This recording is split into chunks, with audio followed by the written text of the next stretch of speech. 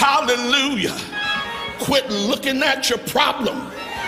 You're looking at the problem on the job. You're looking at the problem in the church. You're looking at the problem in your home.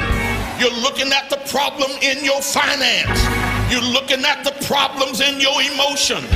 But I hear David say, since I know help is coming, I'm going to stop looking at the problem. But I will lift up mine eyes to the hill from whence cometh my help.